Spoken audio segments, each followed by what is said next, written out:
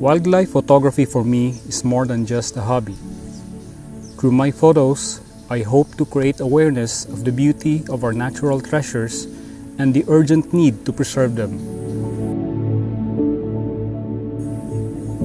I got really interested in wildlife photography when my job assignment took me to the foothills of the Kitanglad Range in Mindanao, Philippines, an area with very diverse wildlife.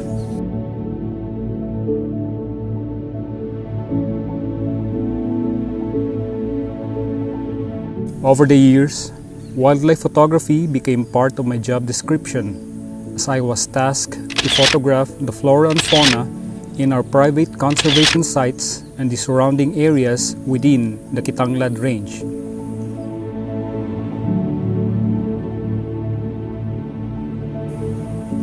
The highlight of my wildlife photography came in 2013 when I had the very rare opportunity to photograph a nesting Philippine eagle in the wild.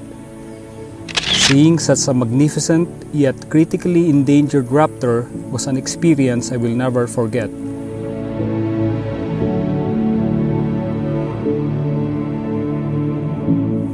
I am currently working on getting a large flying fox roost declared a protected area. I am also working on a collaborative research on the Bukidnon woodcock, scientific name Scolopax bukidnonensis, a bird species of which very little is known, having only been described as new to science in 2001.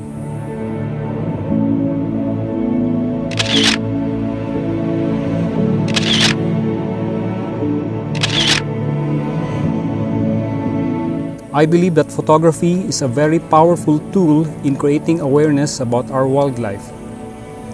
A famous wildlife presenter once told me, and I quote, "People will not care about something they know nothing about."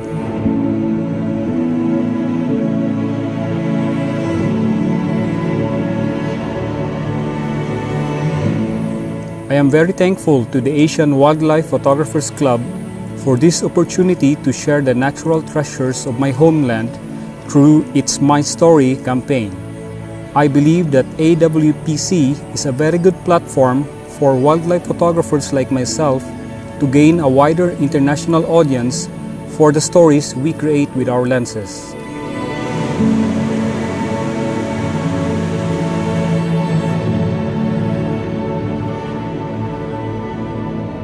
I am Konrad Binayo III, wildlife photographer.